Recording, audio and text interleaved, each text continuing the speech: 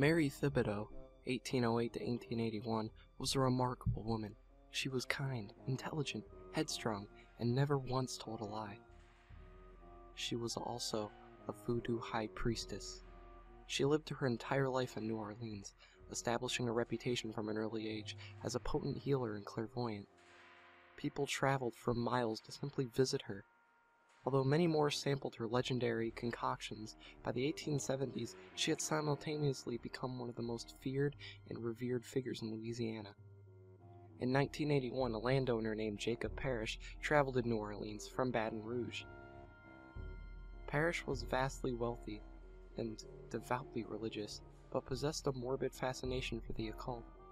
He had hired a platoon of ex-soldiers from the recently concluded Civil War, and with them he marched down Bourbon Street and into Mary's store.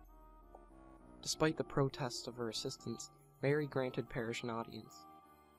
He had heard rumors that the great voodoo queen had discovered the secret to eternal life and demanded that she yield it to him.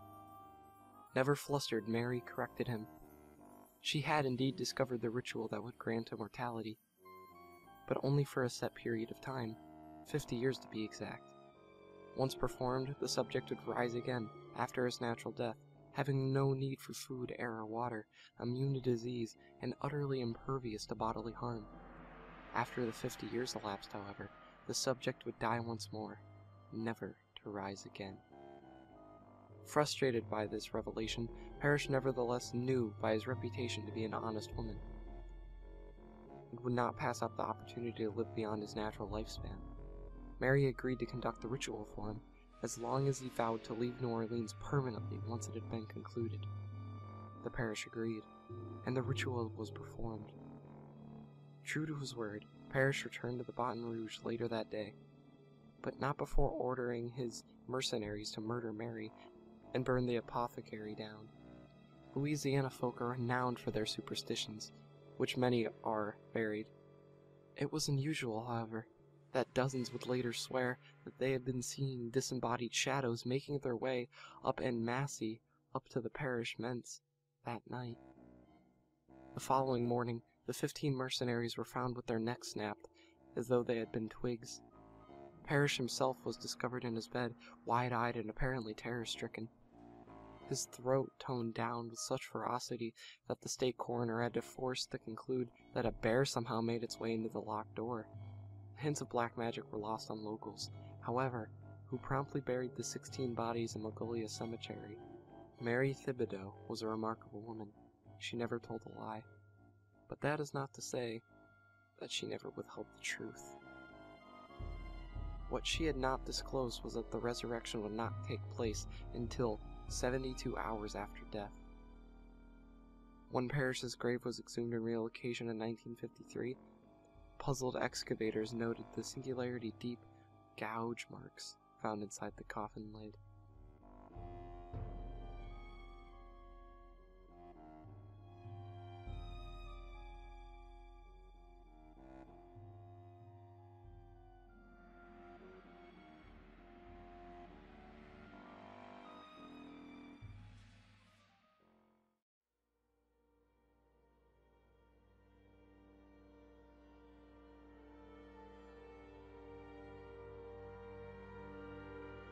I was in my bedroom, doing typical at-home teenager things, staying up late, digging around at the depths of the internet, and generally not paying attention to anything other than what was going on my monitor.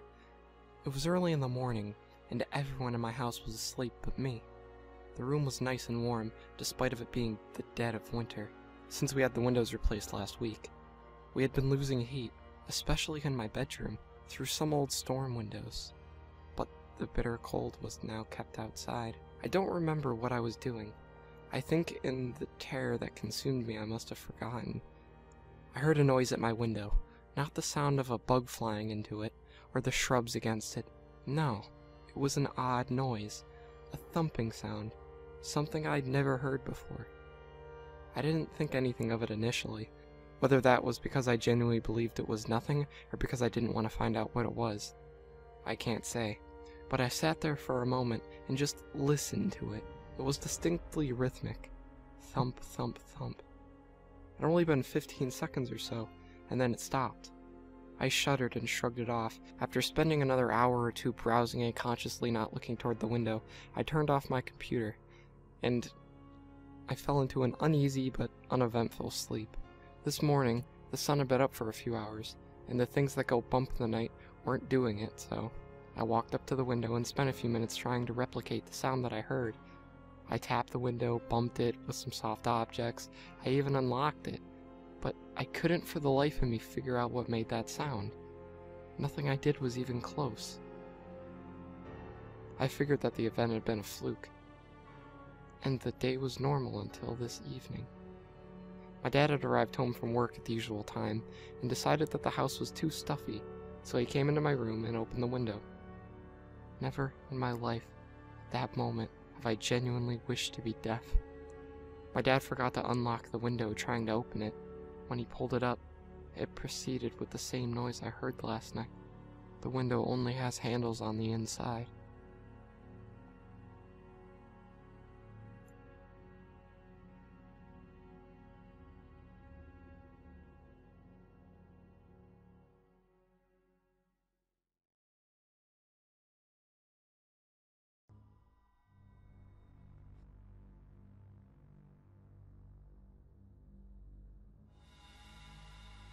You don't know me.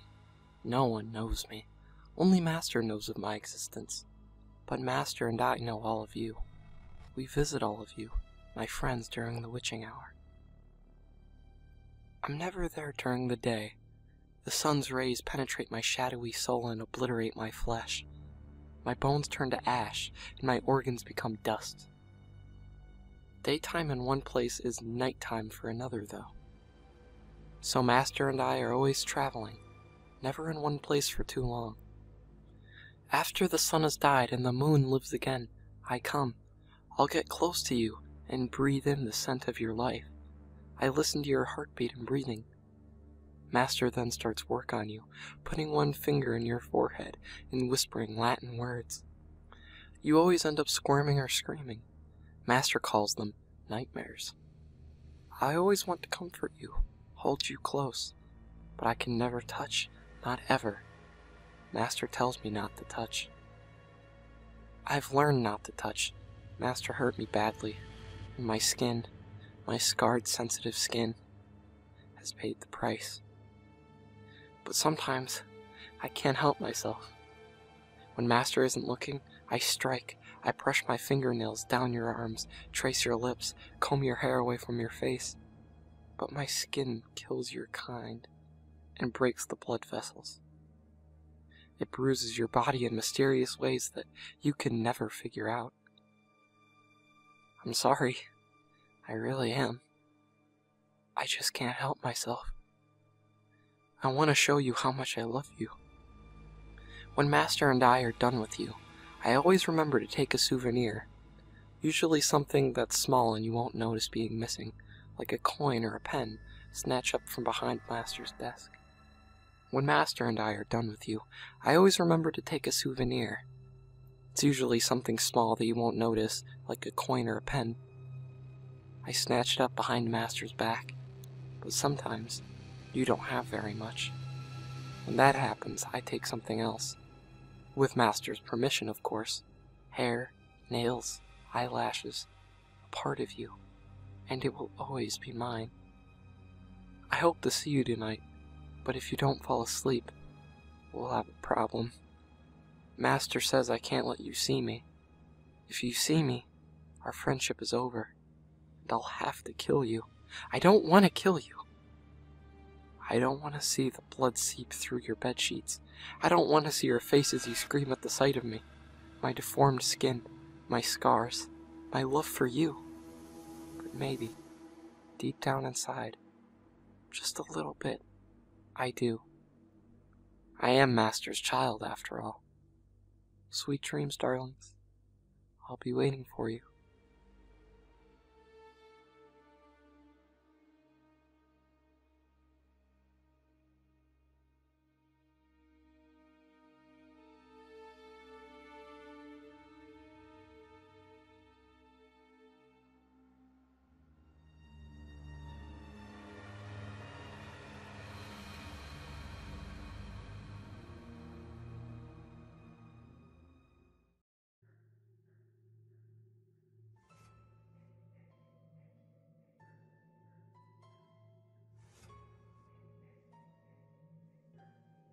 My mother's blue lady sat in the bed in front of me. I looked into its eyes, and it felt as if she returned the inquiring stare, while it's maintaining her soft, enticing half-smile and beautiful, alluring gaze. My thoughts returned to my dear mother, who had recently passed away, and whose last contribution to this world was the painting of the Blue Lady. Something caught my eye. I returned my focus to the inheritance, the Blue Lady on the bed. Did her smile just grow ever so slightly? I bent over for closer inspection, my face directly eye level with hers. I know not of the compulsion behind my mother's desire to paint this, nor what she was trying to express, but alas, here it is, staring me in the eye, drawing me ever closer. It was too late when I realized something was wrong. I pulled my face away from the painting just as her eyes sharpened and grew stern. It was impossible, however. Where I expected to see my own room, I saw her face, only her face, nothing but her face. No matter which direction I pointed my eyes at, and even though I still felt the physical world around me, my senses dulled and grew fainter and fainter, while my fear mounted to a level I'd never seen it reach before. I felt myself fall backwards, and eventually the Blue Lady faded into blackness. There was never a definitive moment of awakening, just a thrusting of my awareness into a large room, filled with chairs all facing one way, facing towards a large white wall. On the chair fourth from the right at the first row of chairs sat a woman with a posture I was familiar with. I rushed towards her, running around the chairs, and stood before my mother, where she sat black-eyed and vacant, staring at the white wall. "Mom?" My mind formed the words, and my mouth and tongue didn't move, and no sound formed. She seemed to hear me anyway. Her emotionless expression directed its gaze at me, and told me to leave. I asked her how. The color flourished to her cheeks, and her gaze gained the sense of awareness. She continued staring at me briefly, before her eyes tightened and her tears welled up. "I don't know how I did it, but I did it. She took my life. Now it seems like she's taken yours." At that instant, the last words escaped her lips. She vanished, and the room gained a blue hue to it. I turned around to find the white wall had been replaced with the Blue Lady. She was smiling from cheek to cheek. I stared at her for a few moments, then I realized she was pulling me in. I broke the gaze and turned to rush back for the room, or the exit I hoped to find, but it was nowhere to be found. I screamed to silence as I desperately searched, but to no avail. I turned to look at the Blue Lady. She had enveloped the first row of chairs. She was now coming for me. I grabbed the closest chair and flung it at her face. It exploded into what I can only describe as anger. As the room changed from blue to red, the lady's face contorted into an incomprehensible rage. The wall moved fast towards me. Her eyes was now black with rage. The silent screams did nothing as she developed my full vision. And my silent screams did nothing as she enveloped my full vision. And she was all I could see. The Blue Lady screamed and laughed maniacally of what seemed like thousands upon thousands of suffering dead people begging for contrition in the screeching and torment repeating of itself. And I lost all sense of myself in the physical world. There was only her, and ever only her. I wished for death at that moment, and while the visual absently of her mutilated voice contorted evermore with rage, I heard the most beautiful, soft, chilling voice. It would be the only time I would ever hear her speak. "You are dead already. Your soul is mine."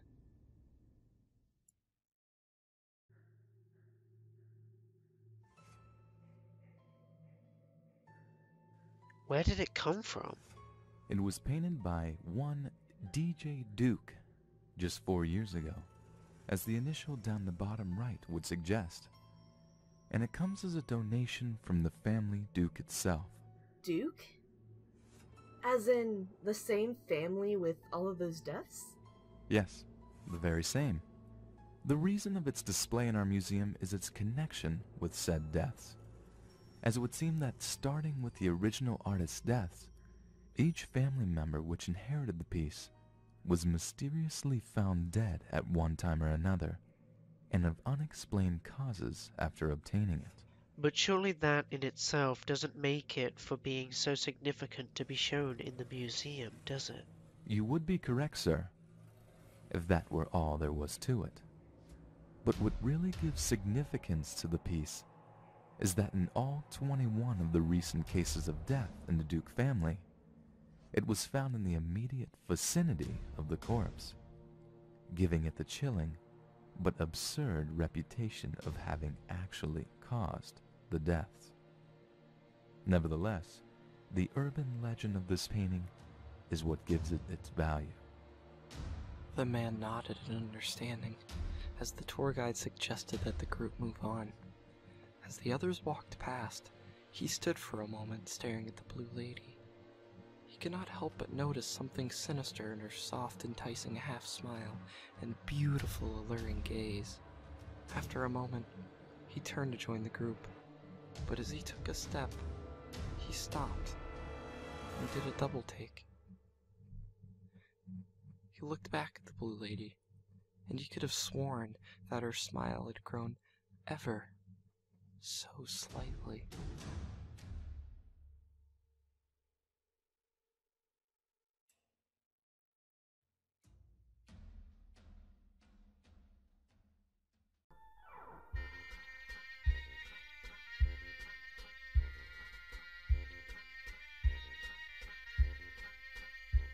In rural southern Illinois, a toy company began selling realistic baby dolls to expectant mothers.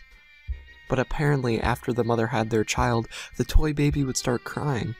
Eventually the rocking motion advertised to calm it down wouldn't work, and you couldn't get it to stop without shaking it. Eventually when it started crying to the parent, they would have to beat it, and the beatings and thrashings would have to get harder and harder just to get it to be quiet. The only thing that seemed to shut the baby doll up permanently was to bash its head against the wall and destroy whatever mechanism triggered the crying.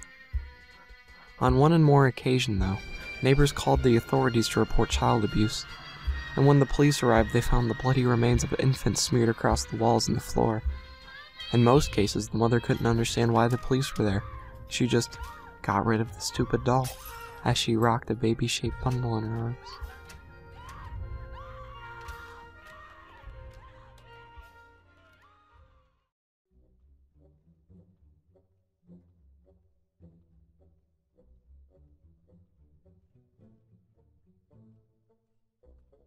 It must have been the most run-down, filth-ridden motel room I had ever seen.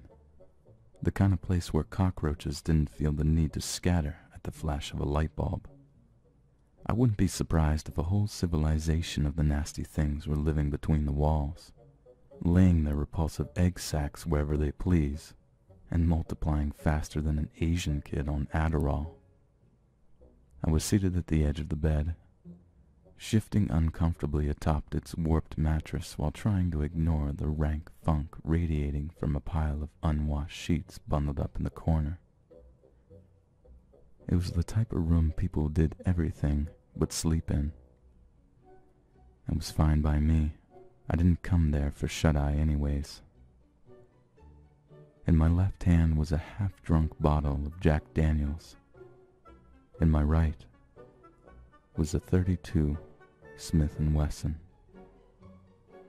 The extraordinarily depressing location was poetically fitting in a way. I was extraordinarily depressed after all. It was my wife who was the cause of my misery. She had broken my heart, leaving me with nothing but a vacant, grief-stricken soul, like a teenager who listens to Fall Out Boy and writes poetry on Tumblr. For a while, suspicions of infidelity had loomed over our marriage, but I had always chalked up my conjectures as nothing more than paranoid delusions. They say denial is the best remedy for heartache. It wasn't until I stumbled across a series of implicitly sexual emails between her and the pastor of our church, a married man in his own right, that I was faced with the morbid reality of my wife's secret sexcapades. Pastor Alonso was a slick, fast-talking, cutthroat shark who dressed more like a U.S. senator than a man at the cloth. He pulled in a far bigger salary than one might expect a holy man to earn. A lot of people who would be surprised to find out just how profitable the preaching business can be, especially when you head up to the second biggest megachurch in California. Alonso had a taste for life's opulent luxuries and wasn't afraid to flaunt it. It wasn't uncommon for him to drive a Mercedes-Benz to church or show off his collection of Rolex watches during Sunday services. I guess that's why my wife gravitated towards him. She always did have a weak spot for material things. There was one thing that all the pastor's money couldn't buy him, though. Kids of his own. His wife Darcy's on-again, off-again battle with the big C had thrown a monkey wrench into his plans to start a family. Recently, her cancer had taken a turn for the worse, and while she lied up in the hospital on her deathbed, the pastor and my wife were getting together for some extra Bible study lessons. When I confronted my wife about the emails, things got ugly. Names were called, expletives were hurled, and threats were thrown out, by her mostly. She explained to me that the pastor invited her and the kids to move in with them once Darcy passed, an offer my better half had accepted. She said she was going to give him the family he always wanted, my family. I didn't have the money to fight a long, drawn-out custody battle or hire big-time lawyers, but Pastor Alonso did. Couple that with the fact women usually win these kinds of disputes, even if they don't always deserve it, and you can see why things were looking so bleak for me. Another man had stolen my wife, my children, my life, and there was nothing I could do about it. The room started slowly spinning, and I realized my good friend Jack was up to his old tricks again. Nausea was beginning to set in, and I didn't want to spend my last moments alive vomiting the Carl's Jr. cheeseburger I had wolfed down an hour earlier. So I decided to stop stalling and finish what I came there for. I placed the revolver's barrel in my mouth and rested my finger on the trigger. In case you were wondering if my life flashed before my eyes, allow me to be perfectly blunt. It didn't. I was thankful for it too. I'd rather have taken a bubble bath with Bruce Valanche and Ron Howard's little brother than relive all the agony that woman put me through. I shut my eyes as tight as possible in preparation for the bullet to pass through my brain. They say, he who hesitates is lost. In short, the proverb means that spending too much time deliberating on an important decision can ultimately lead to disastrous consequences. Although in my case, one tiny minute moment of pause may have actually prevented said consequences and saved my life. The cold metallic taste of the revolver's barrel on my tongue caused me to question my actions for only the briefest of seconds, but sometimes even that could be more than enough to change a man's fortunes. As I sat there, trying to talk myself into pulling the trigger, the telephone in my motel room began to ring. I slid the gun out of my mouth, sat good old Jack, the only friend I had left, down on the nightstand, and answered the phone. Hello? I said in my best possible, not about to kill myself voice. Jacob, I'm so glad you picked up. I had no idea who the voice on the other line belonged to. I never heard it before, but whoever it was, they seemed to know me. Listen, Jake, before you redecorate the walls with the inside of your skull, we need to have a talk first. I hadn't told anyone where I planned on being that evening, but this guy not only knew my name and location, but even the fact that I was contemplating punching my ticket to that big toga party in the sky. Had he been watching me? I needed some answers. Using every working brain cell in my head, I came up with the most rational, thought-out, intelligent question I could construct. What? I said we need to have a talk, Jacob. Now sit tight. I'm on my way over to your room right now. And with that, he hung up the phone. I stared blankly at the wall, completely dumbfounded, my mind still trying to process what happened. I wondered for a moment if I had just been the victim of a prank call. It seemed from our short conversation that the guy on the other end of the line had been watching me. My first inclination was that he might have been some sort of pervert. After all, the motel wasn't exactly a 4-star accommodation, and I did notice that the place looked to be a magnet for weirdos, freaks, and other types of seedy characters when I checked in. I took a swig of liquid courage. For some reason, I always felt braver when Jack was around. The knock on the door nearly caused me to lose control of my bowels. The double Western bacon cheeseburger was coming out one way or the other. I tried to convince myself that I was just being neurotic, but something about the call made me feel uneasy. I had become aware of a dark, inexplicable feeling that began bubbling from within the pit of my stomach the moment the phone first rang. An awful combination of dread, fear, hate, and a myriad of other terrible emotions all simmering together in some kind of unspeakable brew. "Who is it?"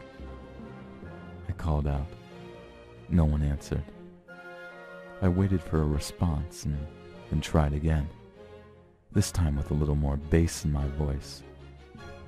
"Who is it?" I stood up from the bed, tucked the gun into the waistband of my pants, and zipped up my jacket, making sure it was properly concealed before making my way towards the door. "I said, who is it?" Housekeeping. The voice on the other side of the door sounded like it belonged to an elderly Hispanic woman. Oh. I chuckled at myself for letting a maid get me so riled up. "Please come back later. Thank you." Housekeeping. "I said come back, please." I clean now? By this point, the woman was seriously trying my patience. Either she didn't speak English, or she was a complete moron. "There's a sign on the doorknob. Can't you read?" I swung open the door, ready to give the woman a piece of my wine. "It says do not dist..." There was no one in the hallway. I leaned my head out of the room to see if the irritating maid wasn't bothering some other poor sap. But the corridor was as empty and barren as a Blockbuster video store. Convinced that I had officially lost my marbles, I retreated back inside and closed the door behind me. Knock, knock. Not a second later, the knocking started up again. I clean now? "Go away!" I shouted at the top of my lungs. Where had she come from? Just moments earlier, I was alone in the halls. "Listen, please just leave me alone," I begged. "There's no way in hell I'm letting you in." It was just getting harder and harder to ignore that strange, dark sensation that was still brewing inside my stomach. "I said, go away!" Once more, I opened the door, and once more, there was not a cleaning woman in sight. This time, however, I was not alone.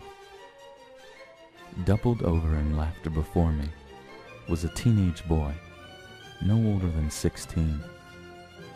He was wearing a forest green hoodie and a matching flat-billed baseball cap tilted off to the side, a fashion choice that made him look spectacularly douchey. His baggy jeans sagged halfway down his ass, exposing a pair of striped boxers and accenting his douchiness even further.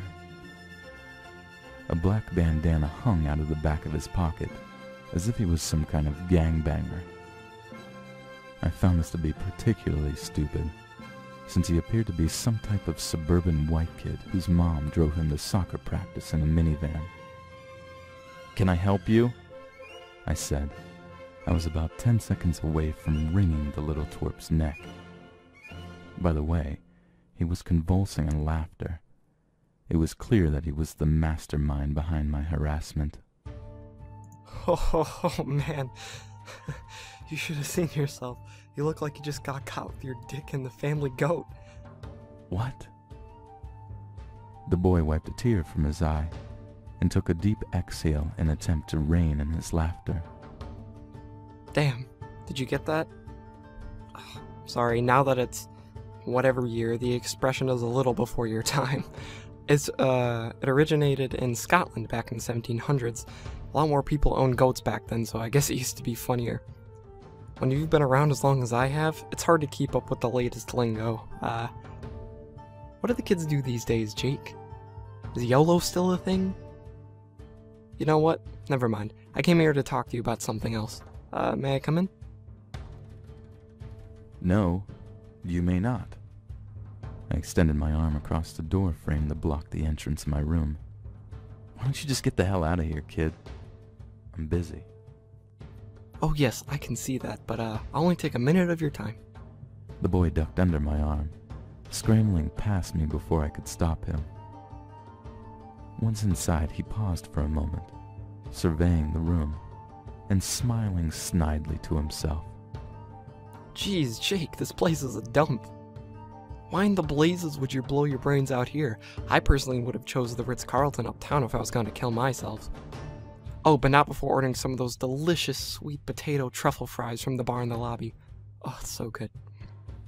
You got about 3 seconds to get the hell out of here, kid. Oh, I'm shaking in my boots. Honestly, man, intimidation really isn't your forte. I promise I'll leave in a second, but as I said before, I just want to have a little bit of a chat first. What do you want? To help you out. You can help me by getting the hell out of my room. Bit snippy, aren't we? Jacob, I know you've had a rough day, but it doesn't have to end the way you think it does. So what if your wife hurt you? Buck up. There's a way to remedy this situation. It was then that I realized the darkness inside me had never gone away. Instead, it had been flourishing, spreading from my core as if pervaded throughout the rest of my body. How did this kid know so much about me?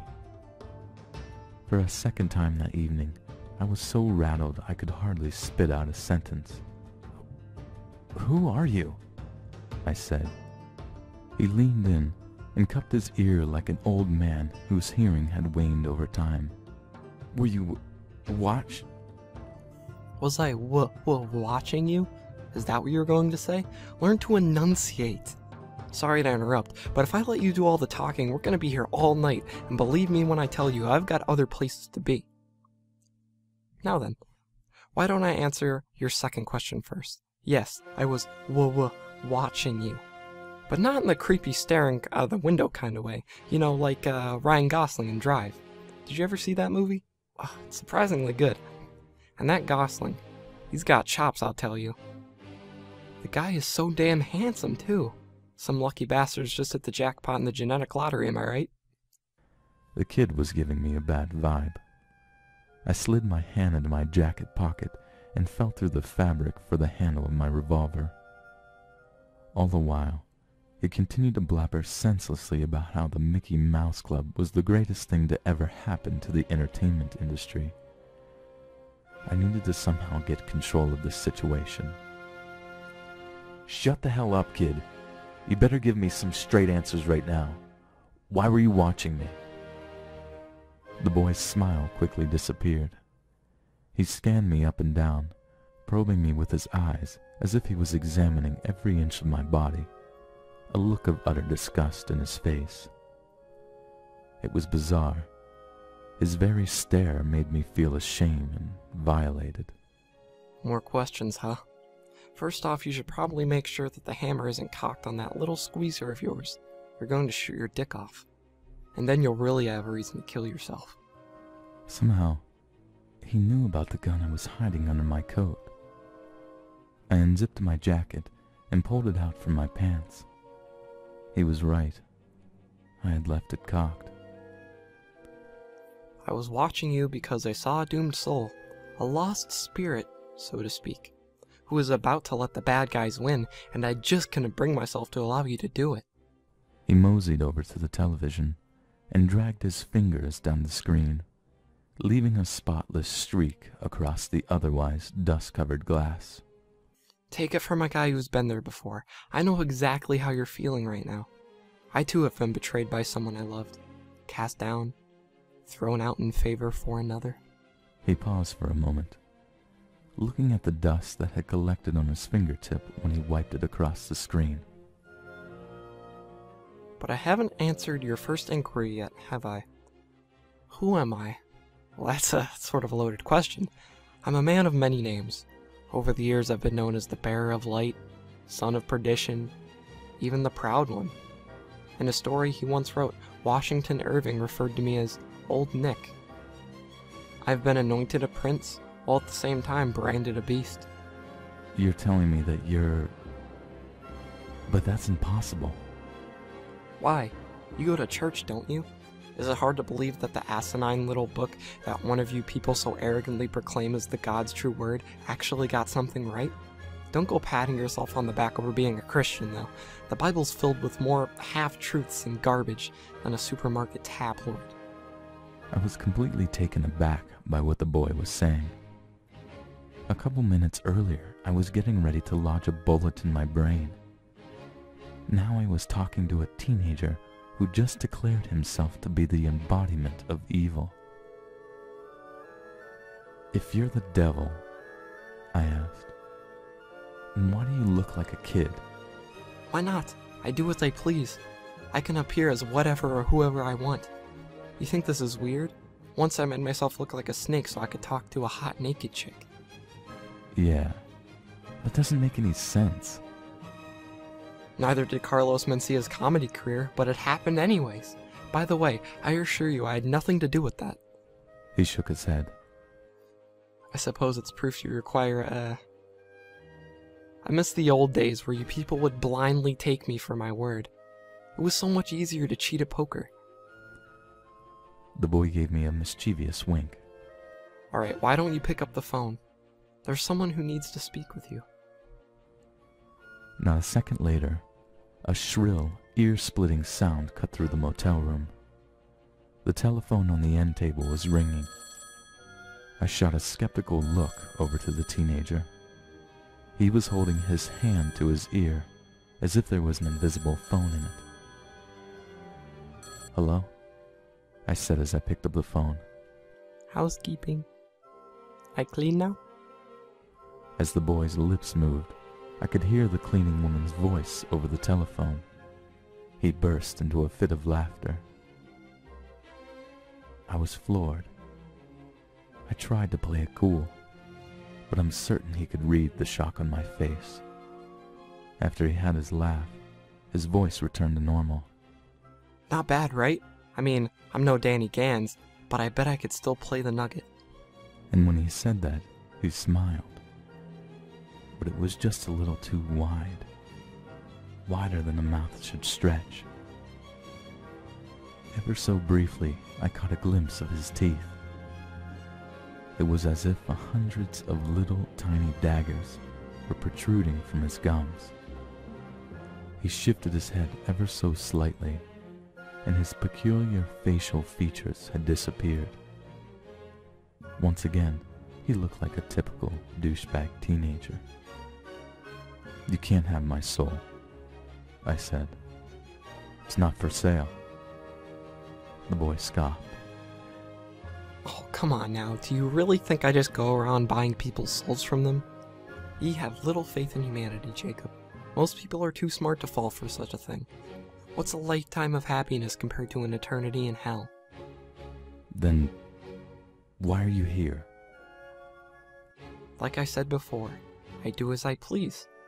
And it would please me very much to do a favor for you. No contracts or souls involved. What kind of favor? I asked. He turned and started out the door. Why don't you accompany for a walk and I'll explain? Oh, and bring that pistol with you.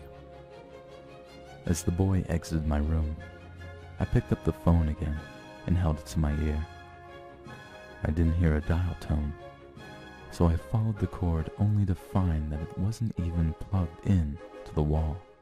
Jack was still sitting on the nightstand, waiting to provide consultation for me if I needed it.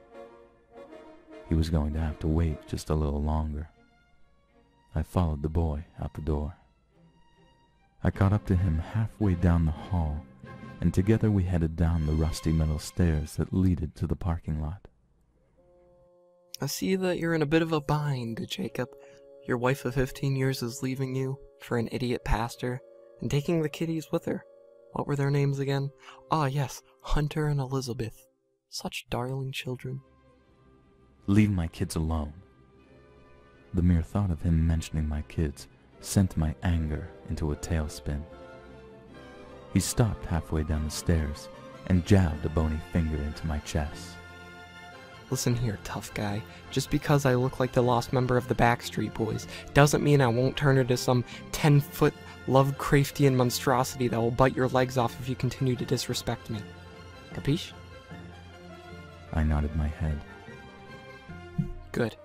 I don't know what all the fuss is about anyways. I love children, and I'd love to have my own. But it's so hard to find a suitable candidate to bear the Antichrist. There's something about heralding a millennium of hell on earth and bringing about the apocalypse, and that turns most women off. The only people that volunteer for the job are nut and balls wackos, and trust me, Jake, I don't want no baby mama drama any more than you do.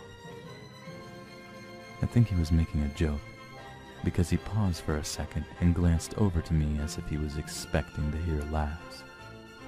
He continued talking once he realized I didn't find him amusing. If you ask me, you have 3 options. Option number 1, you go back to your room and blow your brains out. You never see your kids again, and your wife continues fucking the pastor. Option number 2, you don't do anything like a pussy. You go back to your boring, lonely existence. You'll never see your kids on the 2nd Saturday of every month, and your wife continues fucking the pastor. I suppose this is where you tell me about option 3. When we made it to the base of the stairs, he gestured towards the parking lot, indicating the direction he wanted to walk. Smart man. Option number 3 is this. You take that .32 caliber Smith & Wesson over to your pastor's McMansion tonight. Your wife's there now, discussing church business. I'm sure he's got her down on her knees, taking a communion as we speak. You know, accepting the holy body inside her mouth and all that. Okay, I get it. It's a terrible joke. We aren't even Catholic. What are you trying to say? You want me to kill Pastor Alonzo? Yeah, exactly. Kill the pastor, kill your wife, hell, kill his annoying little shih tzu while you're at it. You have to kill them, Jacob. Don't let them take your children from you. End their lives for trying to ruin yours. I'd do it for you. But no killing is one of the few rules I'm bound to in my miserable plane of existence. I have to admit, it was an idea that had crossed my mind earlier that night.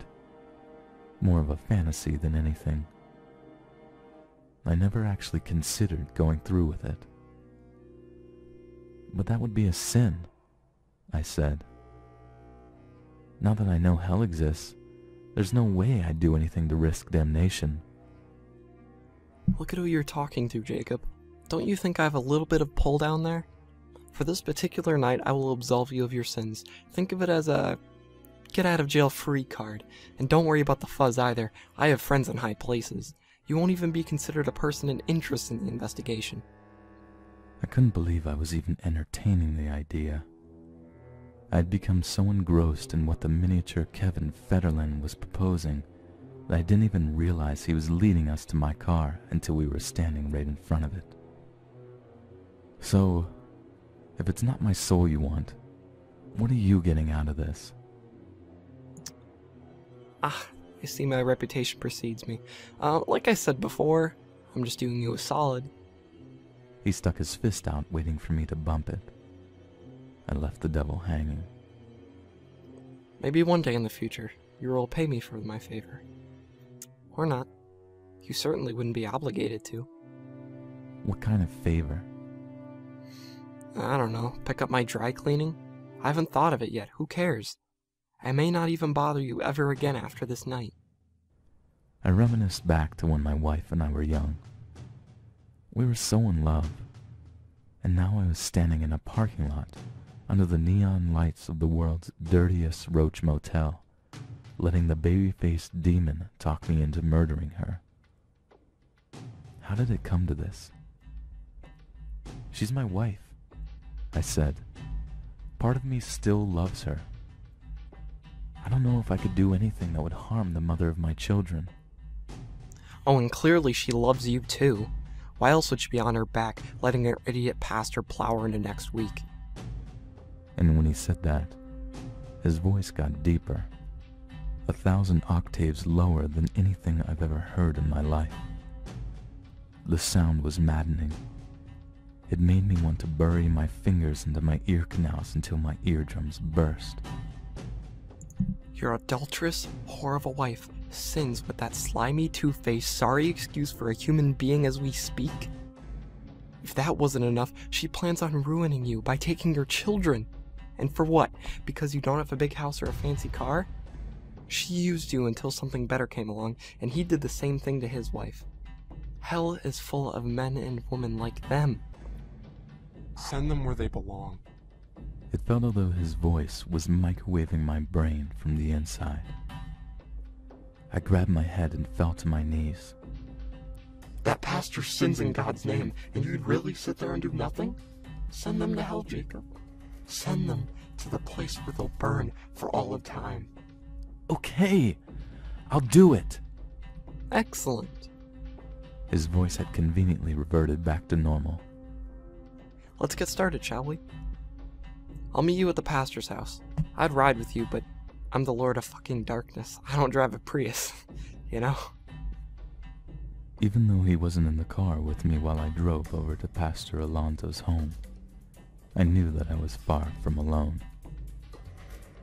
Every time I doubted my sanity, every time I started to question if what had transpired was even real, he was there, standing on a street corner, waiting at a bus stop, even watching me from the windows of other cars as they passed me by. I realized now that he was keeping an eye on me, making sure I didn't get cold feet. It came as no surprise to find him already waiting for me on the front steps of the pastor's massive home when I pulled up. He placed a hand on my shoulder when I got near, and spoke some final words of encouragement to motivate me. Do it for your children, Jacob.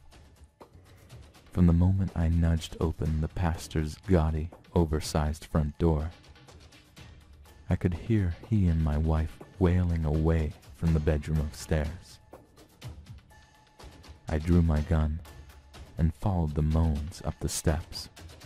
Geez, Jake, sounds like a couple of pigs getting slaughtered in there. Is that what it sounds like when you guys bump uglies? I brushed off his inconsiderate quip and leaned against the door. The boy was licking his lips in anticipation. It seemed as if he wanted them dead worse than I did. Doubt began to seep into my mind. I was no killer. The very thought of murdering the mother of my children was beginning to make me feel sick. Perhaps sensing apprehension, he started whispering in my ear. Do it, Jake. Send them to hell. His words were easy to ignore. I was too busy thinking about my kids. Could I really take their mother away from them? Even though I had let the boy manipulate me that evening, I still had my free will. I knew that I had the power to walk out the front door if I wanted to. No one needed to die. He who hesitates is lost, Jake. How could I even pull the trigger? For God's sakes, I still loved the woman. That's when that dark, inexplicable feeling that had been growing inside me started to dwindle. In its place, I felt hope. hope that maybe if I could talk to her, even hear her speak, I would come to my senses. Then, almost on cue, her voice rang out, resonating through the air like a magnificent melody plucked from the fingers of a master harpist. "Fuck me, preacher man." I kicked in the door. My gun had 6 bullets. It only took me 3. It would have been 2, but I couldn't resist the opportunity to relieve the pastor of his holy scepter. It's strange how draining murder can be. All I did was point my gun and pull a trigger. Yet my body felt like I had just ran a marathon. "I knew you had it in you, Jacob. But holy hell, I didn't expect you to blast off his pecker, too." It wasn't his wisecrack that startled me. His voice had changed. It was deeper than a teenager's now. More dignified, too. Perhaps most alarming. It was a voice I knew all very well. One I heard echo off the stained glass windows of my church every Sunday for years. Pastor Alonso's voice. I whirled around to see the man I just shot smiling at me from the doorway. "Relax," he said as he entered the room. Relax. It's just me, Lucifer, king of the underworld, father of the lies, yada yada yada. I looked back at the bed. The real pastor's bullet-riddled body still lied motionless next to my wife's corpse, their cadavers intertwined within a set of tacky, blood-stained bedsheets. Why did you make yourself look like Pastor Alonso?" I asked. Why does it matter? I do as I please. Before I had a chance at a follow-up question, the thunderous sound of the pastor's front door being slammed shut carried through the house and up to the bedroom. My heart began to race as a bevy of heavy footsteps made their way up the stairs. "What the hell's going on?" I demanded, but he didn't answer. The wicked grin painted across his face sent a wave of fright through my body. Do you know what they're gonna do to you in prison, Jacob? He said. 2 uniformed police officers strode into the room. As the policemen made their way towards me, my panic began to intensify. All I could think about was wasting the rest of my life away in an orange jumpsuit and playing housewife at the behest of my cellmate, a tattooed skinhead named Knifeface. I still had 3 bullets left, and I knew there was only one way out of the situation. I raised the revolver to my temple as the cops marched towards me. I don't know if I really would have pulled the trigger if they attempted to arrest me. Thankfully, I didn't get the chance to find out, because instead of drawing their guns on me, they brushed right by without saying a word. I watched in awe as they started wrapping the pastor and my wife's bodies in the soiled silk sheets. To my surprise, they appeared to be cleaning up my mess. You know who fell to the floor and began howling? Ha! Now you really look like you got caught with your dick in the family goat. I'm just joshing you, Jake. These fine gentlemen are with me. Them too. He motioned over to the doorway. 2 more men I hadn't noticed before wearing plain clothes, but still brandishing badges were waiting in the doorway. Jerry, come over here a second. The older heavy-set man sauntered towards us. His somber face and reluctant gait made him look like a kid who was just caught with his hand in the cookie jar. The no longer baby-faced demon patted him on the back. Do you know who this man is, Jacob? I shook my head. Jerry here is the head of the police department. That means he's very important. Pleased to meet you, I said. I really wasn't. At that point, all I wanted to do was distance myself as far away from the pastor's house as possible and forget the whole night ever happened. The police chief remained silent. The shame and discomfort in his eyes told me the feeling was mutual. The demon gestured over to the other man still standing at the door. Once again, he focused his attention on me. Guess who's going to be heading your wife's murder case? What about the pastor? I asked. Who's going to be looking into his murder? He stretched his arms and twirled around as if he was showing off a brand new coat. What are you talking about? Pastor Alonso wasn't murdered. He and his wife just decided to move away so they could do missionary work in Africa. See? Everything wraps up neat and tidy and you get off scot-free. Now, Jacob, before you leave tonight, I wanted to speak to you about that favor. What? You know, we talked about this. I said that maybe someday I might ask you to return the favor I did for you. Yeah, I said. I remember. I guess I didn't expect it to come so soon. Well, life's funny like that sometimes. Don't worry though, it's nothing you can't do in your sleep. I'm not asking you to pick up and dispose of some dead bodies like these guys. What do you want? He leaned in close and looked at me with a solemn expression on his face. Listen to me, Jacob, because this is the only favor I will ever ask of you. It is imperative that you attempt to contact Darcy Alonso. You understand? What? His request had left me puzzled for numerous reasons. But Darcy Alonso has cancer. She's dying. His lips curled into a devilish smirk. Well, let's just say I did her a little favor. I waved my finger in his face. But you said I'm not obligated to listen to you, right? If I wanted to, I could go over to the hospital right now and tell her about everything that happened tonight. Of course you can, Jacob. Like I said, there's no binding agreement between us. Your soul is free to do what it wants. As a matter of fact, I stake no claim to any of these man's souls. They're just people who were kind enough to repay the favor I did for them. I've done favors for a lot of people, Jacob. Cops, judges, lawyers, even pedophiles who take pleasure in rape and murder of children. Hey, that reminds me, don't your kiddies walk home from school every day? And when he said that, he looked me right in the eye. It was as if his stare caused my mind to play out 1,000 different scenarios, each one more heinous and vile than the last.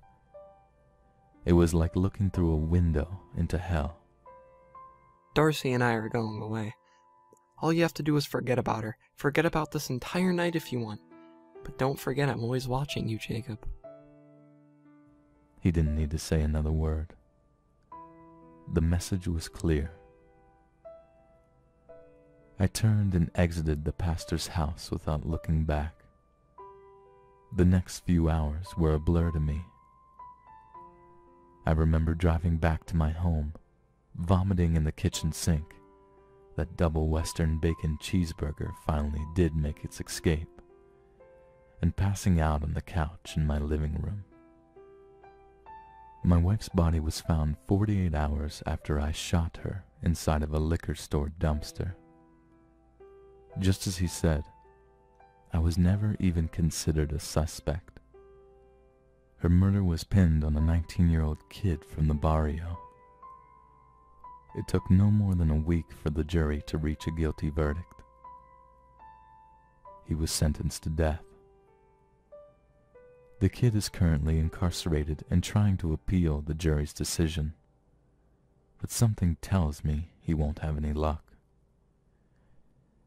I have a feeling that I'm not the only person who has a favor to repay. Darcy Alonso checked out of the hospital that evening and was gone by morning. Word around the church was that she and the pastor had believed her miraculous recovery to be a sign from God, so they set out across the globe to spread his message. But if you ask me, that story's a bigger load of bullshit than a politician making a campaign speech while rolling in a pile of fertilizer. 2 weeks after they left town, their house was put up for sale. It was hard for my children to lose their mother at such a young age, but they'll learn to get along without her. I like to think I've been doing a hell of a job as a single parent, cooking, cleaning, and taking care of them. It took a while for things to start to get back to normal for us, but the fact that they're smiling and laughing again makes me think that they're going to be okay. About a year after everything happened, I received a green envelope in the mail. I didn't think much of it at first. It was the middle of December, and I had already collected dozens of Christmas cards. It wasn't until I tore open the envelope that I realized that dark, inexplicable sensation had made its presence known once again in the pit of my stomach. It wasn't the title on the front of the card that made me feel sick. Merry Christmas from the Alonzos. It was what I saw when I opened it. The message was just one sentence long, but it hit me in the gut like a body blow from Mike Tyson. The doctor says we're due to have the best Christmas ever. Attached to the card was a picture of Darcy and the pastor wearing ugly Christmas sweaters and grinning from ear to ear. Darcy's sweater, however, was pulled up past her midsection, exposing her belly. She looked to be about 9 months pregnant.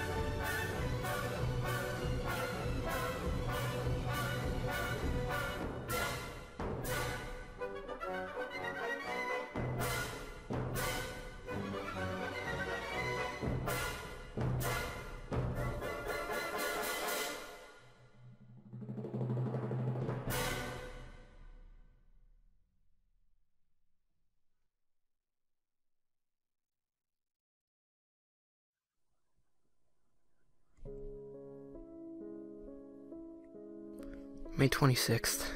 It hasn't rained in 3 months. The whole town's worried. We need rain in a little rural town like this. The crops. The reservoir. June 7th. Marlene cries at night. The girls are worried too. I started going to church. June 16th. No rain. Attending church almost every day. God will save us. June 28th. Please, God, let it rain. July 1st. No rain. July 4th. We couldn't light off fireworks. Everything's too dry.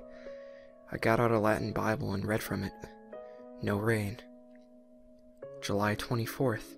No rain. 4 months now. Are we cursed? August 6th. No rain. I've given up on prayer. Other gods exist, do they not? The heathen devils are tricky, but maybe they can help us. August 18th. Rain dance all night. No rain. I need stronger magic. August 25th. Killed a calf. Called for rain. Storm clouds on the horizon. Gone by the evening without rain. September 3rd. Rain! Sweet rain. It worked. No price is too high for survival. September 7th. The funeral was nice. Little afar. September 18th. One day of rain isn't enough. September 21st. Rain. I was shaking all night after. September 27th. Rain. God forgive me. October 1st. I've been killing a lot of people to maintain the weather. It rained today. People are saying that the town is cursed. I stopped going to funerals. October 9th. Marlene found out. I don't know how. Maybe there was a reason we sat aside. We strapped up and got our knives. It will rain again tomorrow.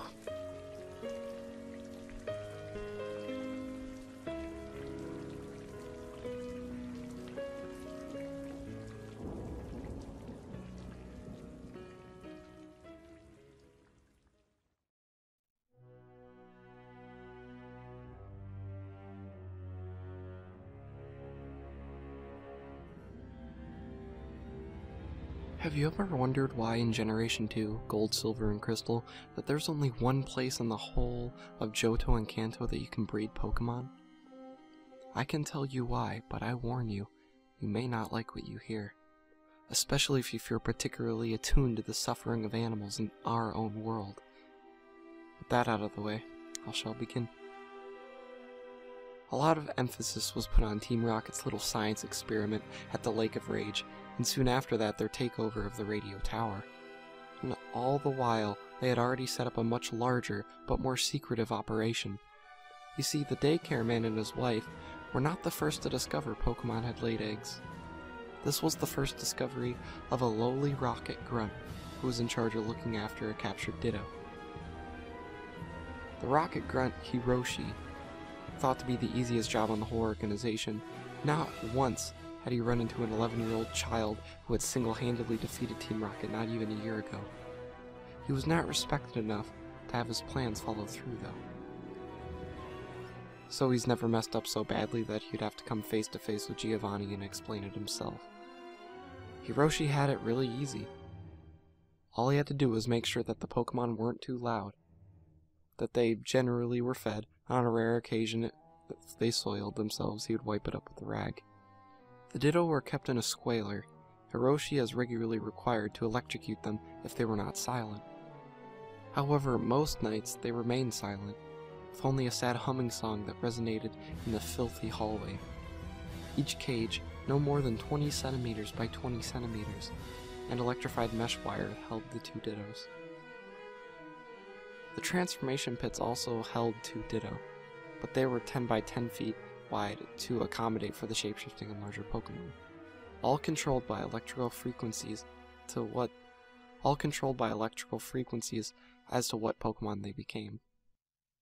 They all sang, one after another, and the song spread outwards. Hiroshi felt his eyes begin to flutter. He felt compassion for the beasts, cramped in their cages, or in the transformation pits. Besides, the song wasn't unpleasant to listen to, but falling asleep on guard was a surefire way for things to go wrong. To help keep him awake, he reached for a Pokeball. When the energy was released from the ball, Narcanine padded towards him, towards its master. If you smell anything out of place, or if they try to escape, use whatever force you think is necessary. Narcanine nodded, and its large head patted down to sit next to its master. With that, Hiroshi nodded his head, and almost instantly fell asleep. By a terrible squealing and panting, his eyes bolted open in a panic. He scanned the hallway, the cages, and the transformation pits. The song had died, in its place was a horrible screeching noise, as if the Ditto began to panic at once. Hiroshi had only a split second to run to the lever and flip it down before several sparking bolts seared through the wires, causing a high squeal from the confined Ditto, before they knew to be silent once more. But still the whimpering and hushed language continued between them as they shuddered in their cages. The panting continued. Hiroshi stepped slowly along the aisle, looking at each single cage. The Ditto stared back at him with an expression of pure fear as they shook from cold and hunger. It was the first transformation pit that he found his Arcanine, panting. From under him was a transformed Ditto, in the shape that Hiroshi did not recognize. It was dog-shaped, but was black with white horns, and its head in a long whipping tail. The Ditto dog panted helplessly under the Arcanine, the searing pain of a forced transformation to an unfamiliar shape, confused and distrusted. Arcanine, having a long, loud yelp before demounting the Ditto dog and paddling back towards Hiroshi, jumping with offensive ease. Hiroshi himself was still in shock after he watched the Pokemon shape in front of him. He had never seen anything like it before. The Ditto shape looked sickly. Many of the bones were not internal and showed the outside dog-like body. It panted again before collapsing. Hiroshi shook its head and unsheared his Pokemon away. Such strange things were not uncommon to see in transformation pit Dittos. Sometimes with the different currents, the Ditto changed shape into structures that only they had seen before. Excited by what concept of a new Pokemon, Team Rocket had tried desperately to get Ditto to stabilize into one of the new forms, but no avail. What disturbed Hiroshi, however, was the way that the Arcanine had simply mounted the poor creature.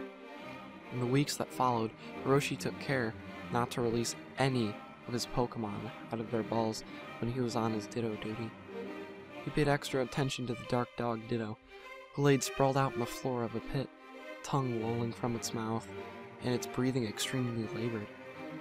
A lack of food, water, and cleanliness, making it look even worse than it had already. Hiroshi smirked a smile. "You have the look of a doomed hound." The dog Ditto looked up and shakily stood on its four legs. What happened next astounded and scared Hiroshi for the rest of his days.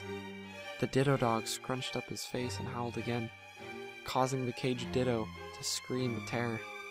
Hiroshi ran to one of the Poke Doctors, thinking it was a Ditto dying. Now that would be an offense to Giovanni. When they both had returned, the Ditto dog was still standing, howling inhumanely. A high-pitched squeal as its innards burst from its backside and fell into a bloody heap behind it, a large, solid mass among the awful debris. The doctor jumped onto his pen immediately, but the Ditto dog had already begun to dissolve. First into a pinkish gelatinous goop, Ditto had expired, but still left on the dirt of the pit was an offal and the large mass. The doctor sifted through the offal to pick up the mass. To its surprise, it was steady in his hands, and held it up to Hiroshi. It was an egg. The egg was monitored for days on end by a scientist in Hiroshi, who took a personal interest in the big discovery, until all at once the news spread about the department and the egg was hatching. There was a big commotion at the department. As the people crowded at the small table, the egg began to snake and crack, little splinters coming from the pieces, and the dark had emerged. It was disgusting. It was gruesome. It looked evil, but it was new. A puppy, black as night with a skull seeming to be visible on its outside and its ribs protruding from its back. It was perfect. Hiroshi stepped forward, parting the crowd, his mind swimming with opportunities. If this Pokemon lived, thrived, and reproduced, then he had successfully achieved, by accident, what the scientists had been trying to do with Dittos when they were captured. He had created a new Pokemon. Its mother, Ditto, was Houndoom. And its hound, Houndour. The scientists nodded in silent agreement, all astonished by the events that happened before them. From that moment onwards, Hiroshi was presented before Giovanni with the Houndour, and was promptly put in charge of the Ditto Evolution Project. For the next 2 years, Hiroshi studied the Ditto in the pits, forcing them into strange, grotesque shapes with the aid of electrical current, and then forcing them to breed with a male gender of a similar-looking Pokemon. He managed to do this successfully with at least 100 different variations of Ditto. All of them managed to birth eggs. Some eggs never hatched. Some eggs hatched and the Pokemon died within a few days. Some eggs hatched and the offspring were and fertile or never evolved. But there were many. There were many eggs that hatched just like Houndour and managed to successfully evolve and rebreed. After this was successful, they had tried many Pokemon they already knew. Pikachu Dittos had a strange Minichu baby. Magmar Dittos had these stranger Minimar babies.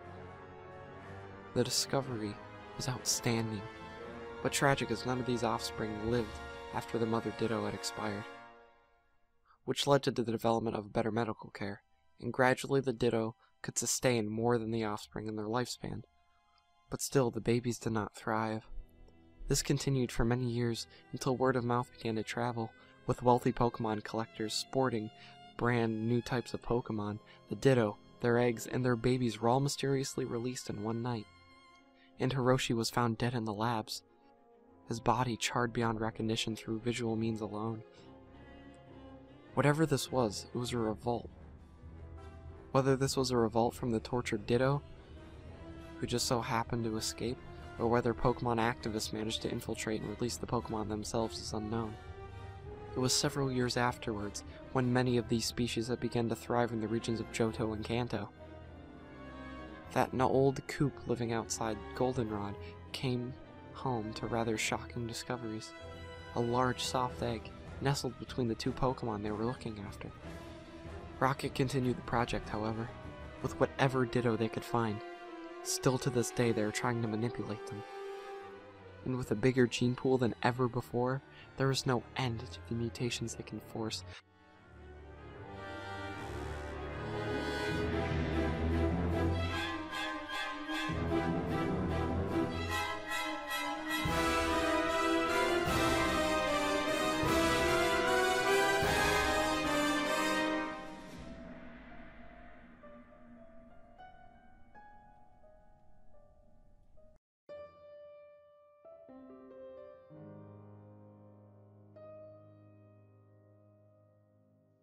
It was a cold night, cooler than usual for the city. The moon shone above us, lighting our path. We didn't need to see our destination. The place may have all been programmed into our minds. The only place open at the far end of town, overlooking a placid ocean that stretched for who knows how long. It drew us like a flame. The building, decrepit and decaying as it was, let loose a soft light from its one window. A single word, its paint chipped away, stretched over the plate glass. At one point it said Jerry's, and now it just looks too disfigured to tell what it is. The place is old. Drugs were one of the many things that it offered, but only to a close crowd of hand-picked customers. Everyone else knew it as a coffee house that stayed open despite of its lack of business. Many suspected that it was a front for something more sinister, or that it was simply being funded from the owner's pocket alone. If only they knew. They'd wish that the explanation was that simple. Still, the thoughts of the general populace aren't why you're reading this, are you? You're reading this because you're insane. Sorry, that just kind of slipped out. What I meant was you're reading because you're seeking, like many others. I have to warn you, you're traveling a well-worn, but nonetheless dangerous path. If you want to continue, fine. Just don't blame me. You're going to need a full bottle of alcohol, preferably whiskey, though the brand doesn't matter. A knife, a mix of Destroying Angel, Hellebore, and Belladonna.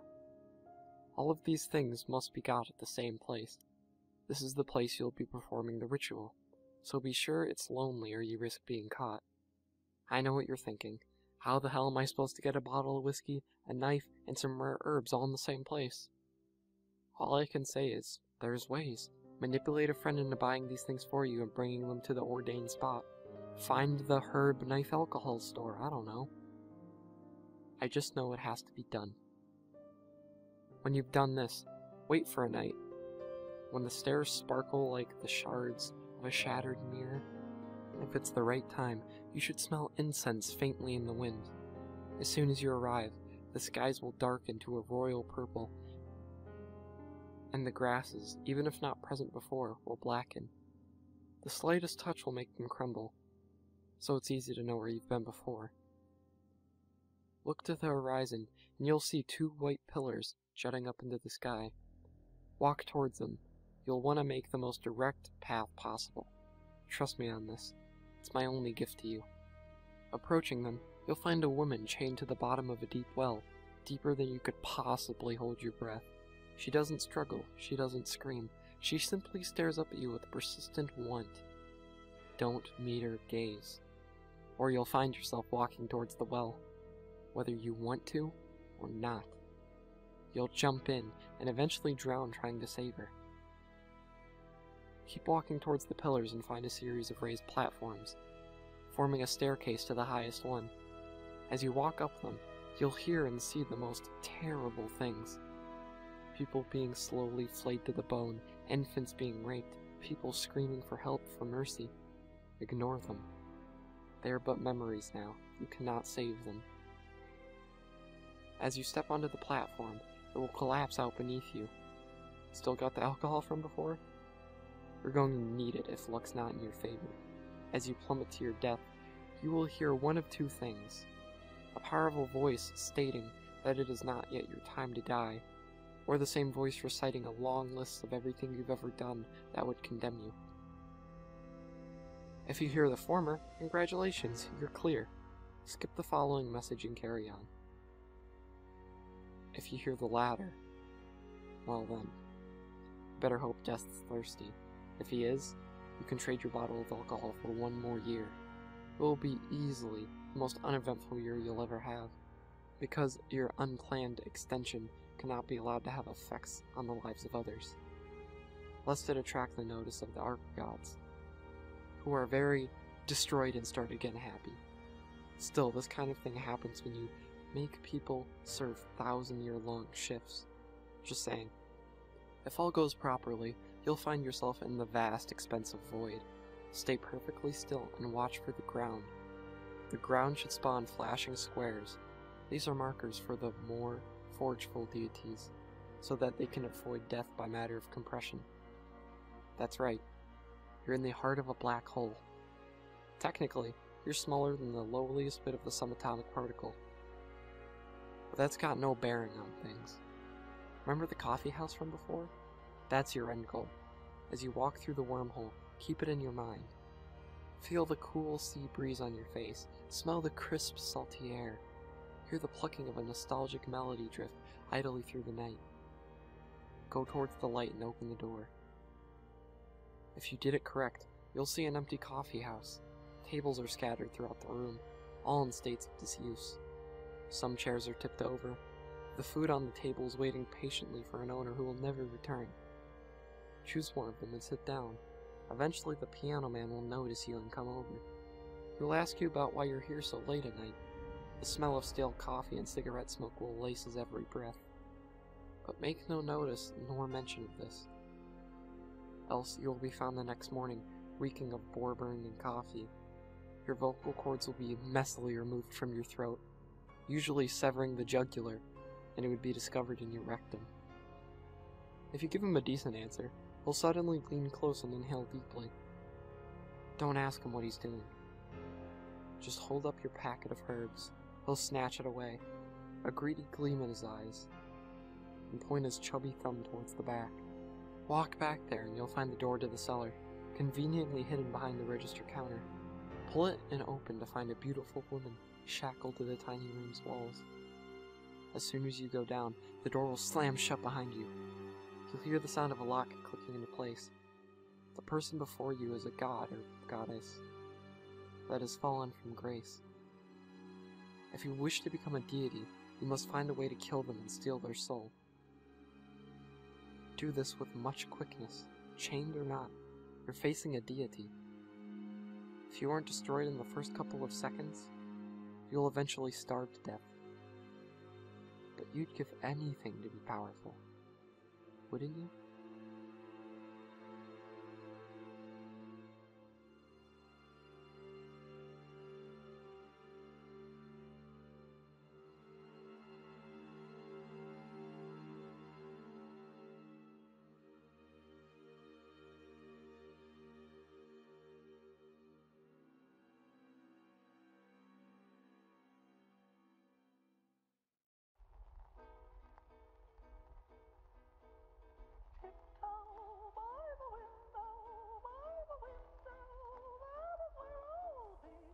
I'd never been fond of anyone at my local school. They were all a little too rude and boring for me. You see, I grew up in a small area with not many people interested in art like I am, so I had to venture off from home and found myself attending a pretty rural art college. It's sort of like a normal university, except it's full of big-headed people. Now the only reason why I'm here is because I've always wanted to be an illustrator, a children's book designer of sorts.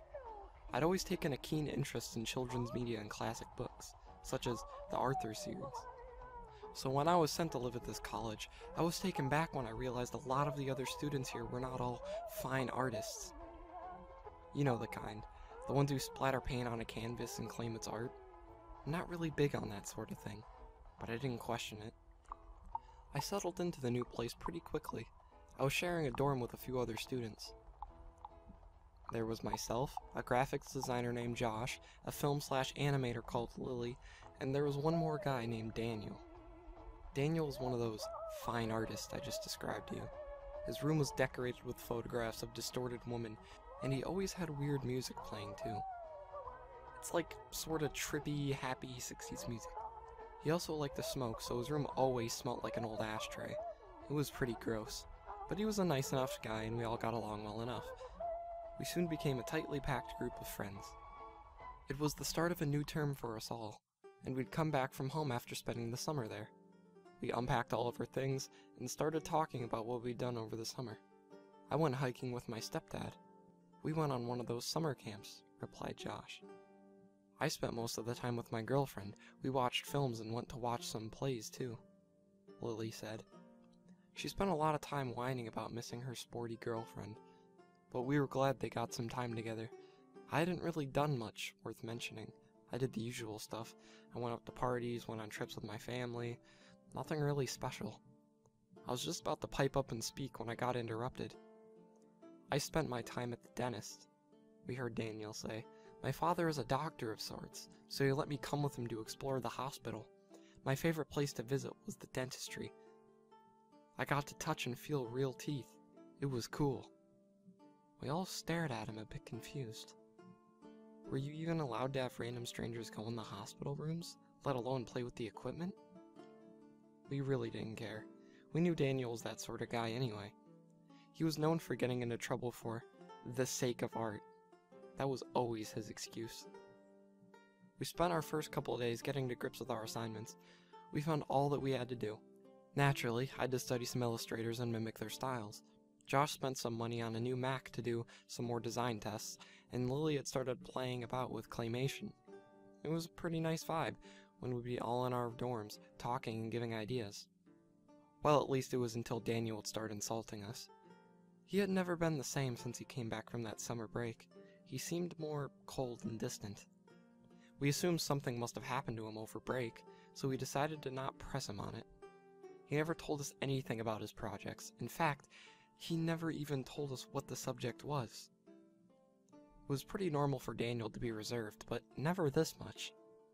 At nights he'd just make himself some dinner and shut himself in his room, crank up the music, and not be seen until next morning. The rest of us would just go out places, like bowling or going to a local gig. Daniel used to happily tag along, but not anymore. One night, Josh and I had gone out for a long time. But Lily didn't come with us. She said she wanted to see if Daniel was okay, and since he hadn't been talking to us for a few days now, it seemed legitimate. We could see her point, and we complied.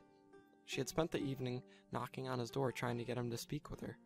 Just before we left, we saw his door open, and Lily step inside before it was locked again. Brushing it off, we head out.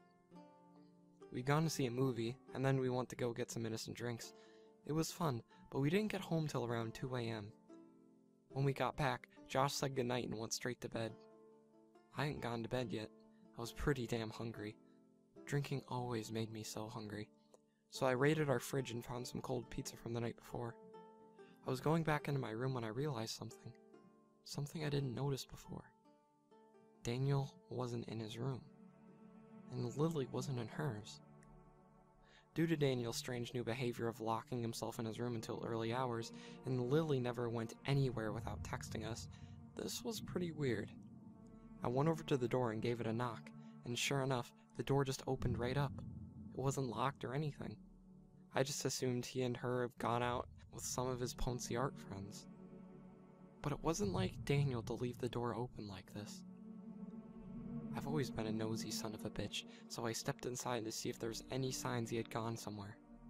His keys were gone, his jacket was gone, but he'd left his wallet on his desk. The other thing that was odd is that he'd left his laptop on his bed and it was still on. The screen was still lit up. Curiosity got the best of me. Perhaps this could be my chance to find out what art project he'd been hiding. I mean, Daniel was a fine artist, so it could have been anything. I noticed that he had a USB plugged in and had two files on the screen. One was called Dentist Photos, and the other file was a singular image named teeth.jpg. I clicked on the Dentist Photos file, and there was just pictures of people's teeth and plastic models of teeth. It was nothing interesting. I clicked back off and decided to click on teeth.jpg. The image would be forever burned into my brain. It startled me so bad that I slammed the laptop shut, shaking as I sat back. I wasn't sure if I wanted to lift the screen again, but I knew I had to, or Daniel would know someone touched his laptop. I lifted the screen again, staring at the image for a brief moment before clicking away from it nervously. I then made a decision. I needed to show this to Josh and Lily in the morning. This was seriously messed up. I mean, I know that Daniel's an artistic kind of guy, but that was just insane. I quickly bolted back to my own room and scoured for my USB drive. I eventually found it and darted back to Daniel's laptop, where I copied the image onto my USB. I stared at the image for a little while longer. I was trying to dismiss the image as a mere photo manipulation, but there was something wrong about it. Perhaps it was the black, soulless eyes, or the fact that whoever or whatever the creature was pulling its mouth in such a weird, disturbing way. It almost looked forced, like whoever this creature was forced to pose this way. I shook it off as a mere thought, and fixed up the laptop so it didn't look tampered with before I went back to my own room.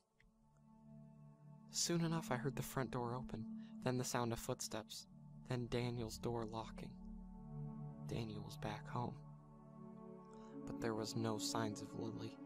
The next morning I had waited until Daniel got off to one of his lectures, and since it was Friday, Josh and I had the morning off. I decided now would be a good time to show Josh the image. I asked him if he wanted to see what Daniel had been hiding from us, and he confusedly but eagerly said yes. I brought my laptop into the living room and loaded up my USB. I opened the image for both of us to see. Josh's expression fell to shock before he sputtered.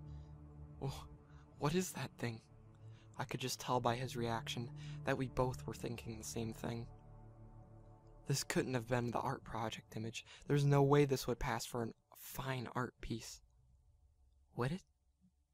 I mean, sure, art can be creepy at times, but I can't imagine his teachers would appreciate such a creepy and disgusting image. I know that Daniel could be a creepy son of a bitch, but that isn't right. We've got to show Lily that... We both cut off one another. We paused briefly before looking at one another with confusion. Where was Lily? I realized that she hadn't come back with Daniel last night, and neither of us had seen her this morning. When I explained to Josh what I did last night, he began to worry. Lily was never the kind to just sneak off and not tell anyone. I picked up my phone and began to ring her mobile, but for a while there was silence. Then, just from Lily's room, we heard a faint buzzing sound. Josh got up and walked into Lily's room rather quickly. He'd never been one to go into girls' rooms, and came back holding Lily's phone in his hand, with a worried look on his face. Lily was gone. We had to find a way to get a hold of her. Maybe she just gone to a lecture and forgot her phone, I shuddered. Josh shook his head, chewing his lip out of nerves. No, that's not right. Lily doesn't have lectures on Friday, remember? She normally at least say hello and take her phone. We know she lives on that thing. She never stops texting her girlfriend. He was right.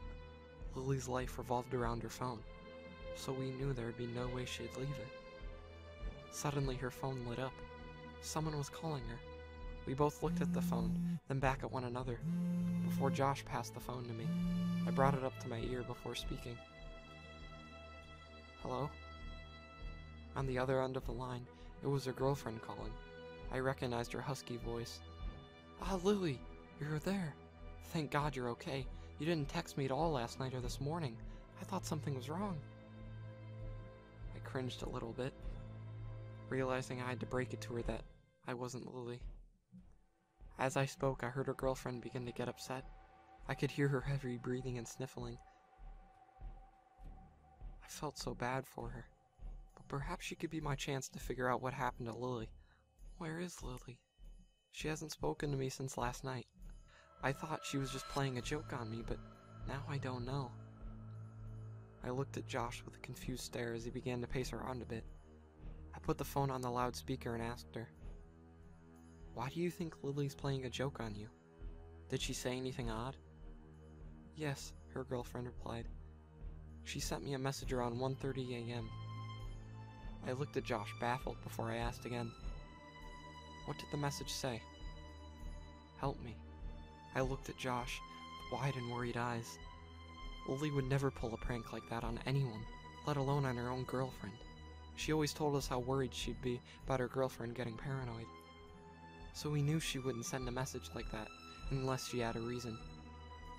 I continued to speak with her girlfriend, but I was getting nowhere, so I reassured her that we know where Lily was and that we'd be calling her back tonight. Her girlfriend seemed suspicious, but just agreed and put down the phone. Myself and Josh paced back and forth. We had no idea what this could mean. Why would Lily send a message like that? We continued to think for a while, and decided until we knew where Lily was, we're going to skip our lectures. We spent a long time thinking over things, began to write down our connections that we made. Afterwards, Josh read the list out to me so we could think them over. Alright, so first, Lily goes into Daniel's room around 10 p.m. She is locked in his room. Then we return home at 2 a.m. During that time, at around 1:30 a.m., we find that Lily texts her girlfriend saying, "Help me." You discover that neither Lily nor Daniel are home yet. Daniel's door is unlocked, and his laptop is still left on. You find the image and then you leave. You return to your home and heard Daniel had come home but not Lily. Lily is still not back home, but Daniel is. What the hell could this all mean? I thought over it for a while, and then came to a conclusion. I didn't want to make that connection, but it's the only connection I could salvage. Daniel did something to Lily, and we have to confront Daniel tonight. If Lily doesn't come home between now and tonight, we have to. Josh looked shocked, but he agreed. Daniel would be our only chance of finding out what happened to Lily. After that night, there were still no signs of Lily. We knew that her girlfriend would be calling soon, so we decided to turn the phone off. We didn't want to reassure her with false information. We waited until around 6 p.m. before Daniel finally came home. He looked rather startled to see us both standing there in the living room, and he lightly placed his art folder and satchel against the sofa. We both stood up. Josh spoke to him, and I could tell he was trying to keep his composure. "Daniel, we'd like to have a talk. It's about Lily." Daniel's eyes seemed to widen ever so slightly, but nothing I thought was worth thinking over. He tilted his head at us, looking confused, and asked us, "Why, is something wrong?" I shaken my head. I didn't want him to think we were accusing him of anything. We would never get any answers out of him if we straight up accused him like that. Daniel seemed to look a little on edge, looking away from us as he itched his wrist under his baggy gray jumper. He pushed his rather dark black bangs off his face as he spoke. "Then what's wrong? Is she okay? I mean, I know she left her phone here last night, so I suppose there wouldn't be any way of getting a hold of her." We didn't say anything. We weren't too sure on what to say to him. How were we supposed to ask him if he did anything to Lily without him taking offense? But then I realized something. It'd taken me a moment to realize it before I spoke. "You just said she left her phone here last night, right? How the hell did you know that?" I could see Josh's eyes light up. He realized the same thing I did. How on earth did Daniel know she had left her phone behind unless they went somewhere? He already acknowledged the fact that Lily never leaves her phone anywhere. So how on earth did he know that she'd left it behind? Daniel didn't answer us.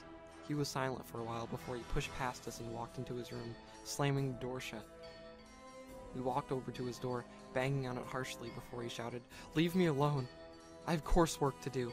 I'm sure Lily will show up tonight. Just stop being so paranoid." We just didn't know what to do. Daniel clearly knew way more than we let on, but there's no way we were going to get that out of him. We walked back into the living room and slumped back down. I ran a hand through my hair. What is going on? I then realized that Daniel had left his bags on the sofa. He must have been too frustrated to pick them up when he stormed into his room. I peered around at Daniel's door, hearing no sound of him leaving his room yet. I knew soon enough he'd be coming out to get his bags. In a moment of madness, I picked up the satchel and emptied the contents onto the coffee table. I could see Josh's eyes widen before he whispered to me frantically, "What are you doing? What if he sees you?" I didn't care. I needed to know anything I could about Lily. She was a roommate, but also a best friend. I couldn't just leave this to solve itself. I pushed through documents and came across what looked like a ticket. I crumpled it up and pushed it into my pocket. And then I found a zip-up document bag. I pushed it into Josh's hands and told him to go hide it. He complied and went to hide it in his room. I then quickly put all the other stuff back into Daniel's bag and rested it up like it was before. Then I got up and walked into Josh's room. I watched Daniel go back to the living room to pick up his bags. Before he walked back in his room again, Josh grabbed the zip-up file and from under his pillow as we both sat down on his bed. We didn't say anything. We just read the front cover of the file. Teeth. It sent chills up my spine.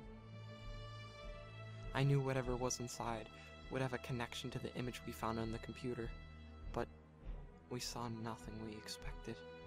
It was a series of photographs. The first photo was a picture of what looked like an abandoned room of sorts. The walls were covered in old floral wallpaper. The floor was just damp wood. It looked like it hadn't been used in years. Then the next photos were just pictures of tools and plastic tools. We then noticed that the tools were linked to dentistry. You know, like needles and drills. It was pretty creepy. But it was the next photos that made us both drain of color. It was photos of Lily smiling. We flipped through every single of Lily, and each one she had a big toothy smile. Such a sweet smile. One of her most distinct features was her large front tooth. Just her left one. We always found it cute, but it was no laughing matter. We noticed on the back of the photographs were labels, and each tooth and each photo was marked. There were notes on the photos that said things like remove or replace. It knocked Josh sick, and I was more terrified than ever. We knew that we couldn't confront Daniel about these photos. That would get us nowhere. We just sat in silence for a long time, staring at the photos in disbelief. I then remembered the ticket I had found stuffed in my pocket. I reached into my pocket with a shaky hand and pulled it out. Bringing it to my vision, it read, Group Ticket 2, Location Station Road. Time date, 28/09/2011, 11:34 p.m. We both looked at each other. This was yesterday evening. We knew exactly what we had to do now. We had defined where Lily was. We never saw Daniel for the rest of the evening, and Josh had become incredibly paranoid. He asked if he could sleep in my room tonight. Now, although that was a bit awkward, I really didn't mind. I mean, he was scarred real bad, so I didn't want to leave him alone like that. When Josh was sleeping, I printed off a disturbing image for referencing when I spent most of my night planning the next day. I had already emailed our professors letting them know that we weren't going to show up because we felt sick, and I checked how far away the station road was. To my surprise, it was only an hour's drive away.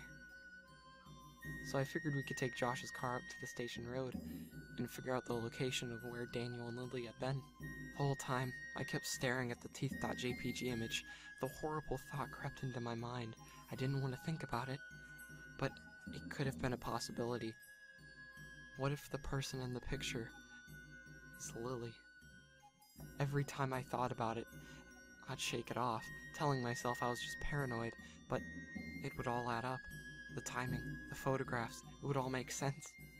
I didn't want to believe it. I certainly wasn't going to until we found Lily.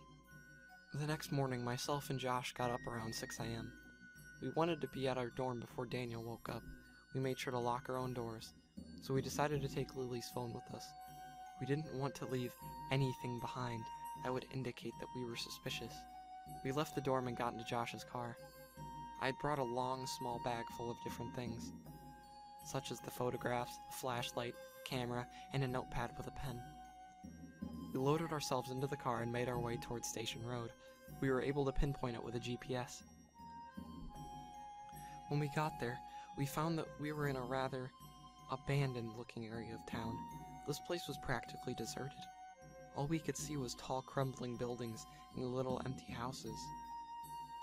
We'd taken out the photo of the room and began to walk up each little house.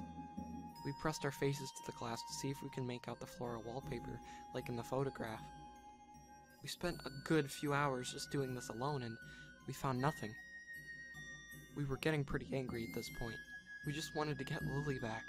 Josh got so angry that he walked up to one of the house walls, kicking it harshly, as he shouted at the top of his lungs, "Daniel, you sick bastard!"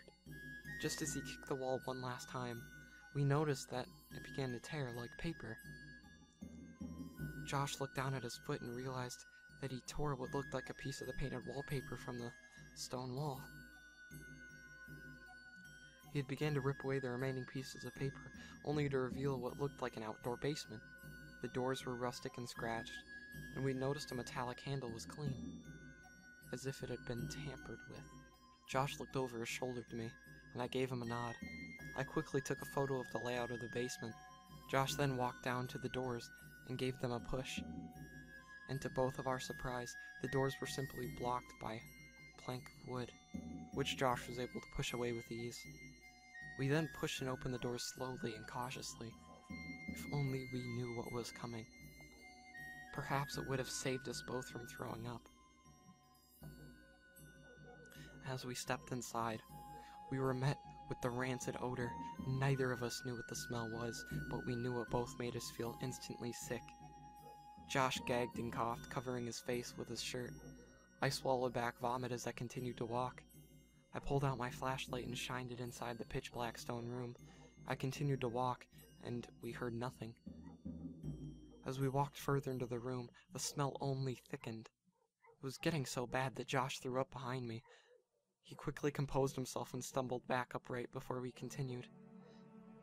As I looked around the room, my eyes met with something on the floor that made my heart race and the flashlight drop from my grasp. It was Lily's knitted sweater. It was the sweater she always wore when she went out for pizza or went to go bowling. It was the same gray sweater with the same little torn threads on her sleeves. I could see Josh from the corner of my eye. His eyes were as wide as mine, as all the last color drained from his face. I picked up the sweater slowly, holding it in front of me, when I noticed there was a large, thick bloodstain soaking all the way through the jumper. It started thick from the collar and became thinner as it went down the sweater. I was now the one to throw up. I collapsed on my knees, puking heavily. I didn't know what to do. I didn't even know what to think. I soon maintained myself and stood up again, holding up the flashlight. As I put up the sweater in my bag, through blurred, teary eyes I pressed on.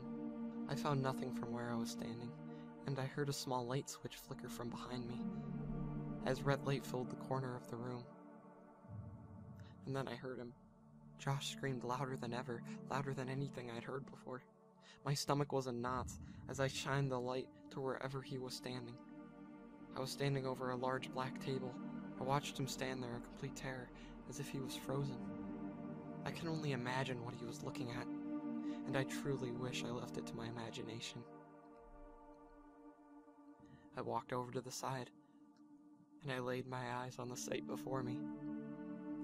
It was Lily. She was strapped down on the table, wearing nothing but her jeans.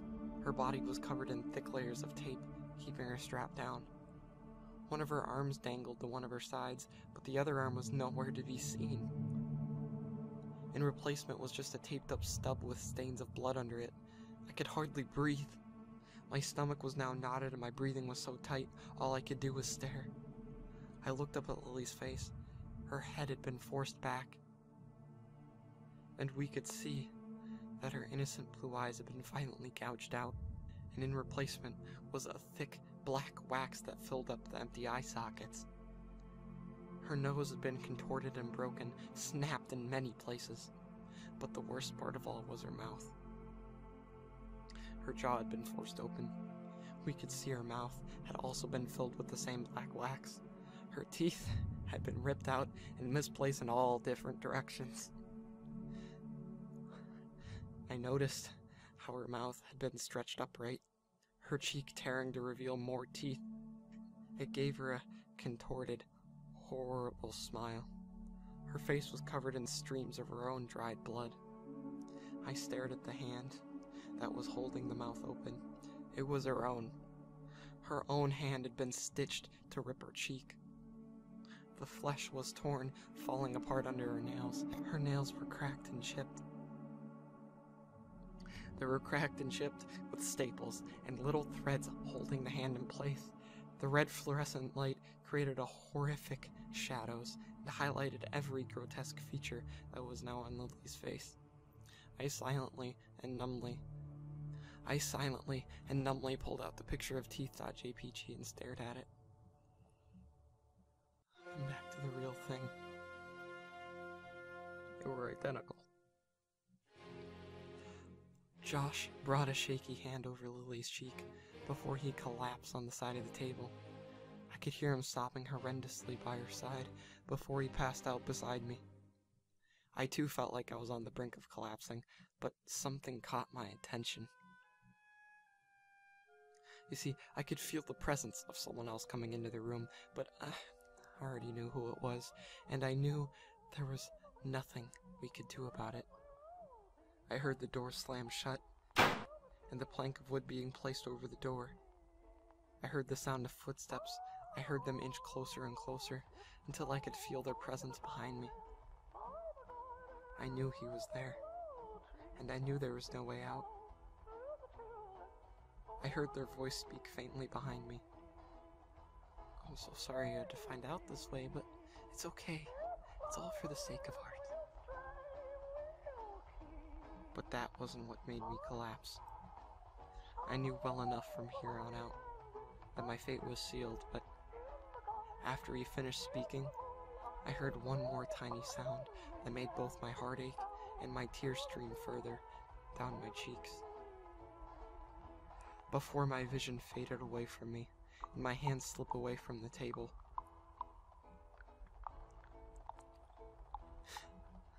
I could hear Lily choking.